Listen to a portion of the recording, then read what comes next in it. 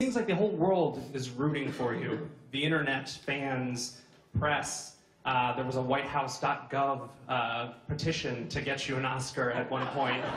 Are you conscious of how many people are supporting you? How does it feel that people care so much that you get this Oscar? And for Alejandro, how does it feel to be the director who finally did this brilliant?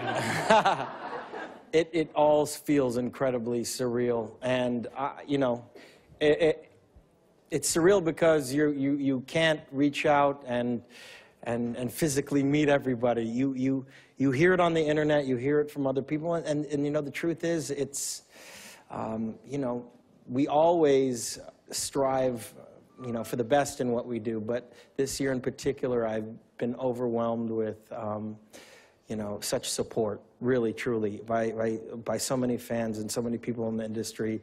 It's quite shocking, actually, and what can you say, except I'm very grateful, I really am. And I want to say that it's funny because the conception of how a film is being made, I think, is wrong. This is an intervening collaboration. You know, everything is connected. So when Chivo won, we all won. Also because what Chivo photographed was the wardrobe, was the makeup, was the performance of Leo, was the ideas of the, you know. When I won, everybody won. So, I mean, all the actors, everything. When Leo, so I didn't give nothing to Leo. Leo won by himself. But we are absolutely interdependent. We depend on the other. So every award of every film, honestly, it's funny enough, as everything in life is interconnected, and it reflects the effort of hundreds of people. So that's what is amazing about today, that the awards that we won, it's celebrated by all the team, no matter if somebody won or not.